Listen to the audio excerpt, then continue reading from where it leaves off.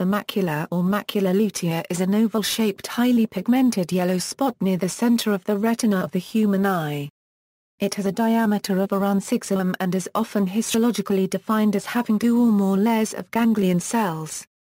The macula is subdivided into the umbo, foveola, fovea, parafovea, and perifovea areas. Near its center is the fovea, a small pit that contains the largest concentration of cone cells in the eye and is responsible for central, high-resolution vision.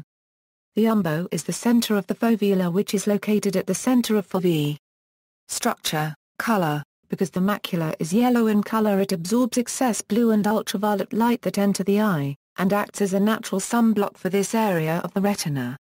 The yellow color comes from its content of lutein and zeaxanthin, which are yellow xanthophyll carotenoids, derived from the diet.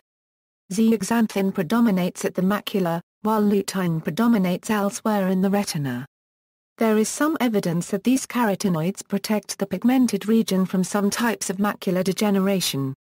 Regions: fovea, 1.55 mm, foveola, 0.35 mm, umbo, 0.15 mm. Function: structures in the macula are specialized for high acuity vision. Within the macula are the fovea and foveola, which contain a high density of cones. Clinical significance: whereas loss of peripheral vision may go unnoticed for some time, damage to the macula will result in loss of central vision, which is usually immediately obvious. The progressive destruction of the macula is a disease known as macular degeneration and can sometimes lead to the creation of a macular hole.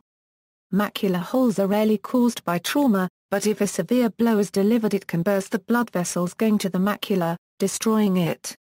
Visual input from the macula occupies a substantial portion of the brain's visual capacity. As a result, some forms of visual field loss can occur without involving the macula. This is termed macular sparing. In the case of occipitoparietal ischemia owing to occlusion of elements of either posterior cerebral artery, patients may display cortical blindness, yet display sparing of the macula. This selective sparing is due to the collateral circulation offered to macular tracts by the middle cerebral artery.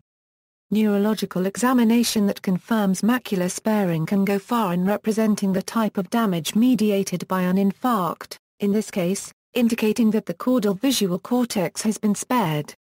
Further, it indicates that cortical damage rostral to, and including, lateral geniculate nucleus is an unlikely outcome of the infarction, as too much of the lateral geniculate nucleus is, proportionally, devoted to macular stream processing. See also, this article uses anatomical terminology. For an overview, see anatomical terminology. Cherry red spot, cystoid macular edema, intermediate uveitis, macular corneal dystrophy, macular degeneration, macular edema, macular hyperplasia, macular pucker. References. Additional images. External links: Medline plus Encyclopedia 002252.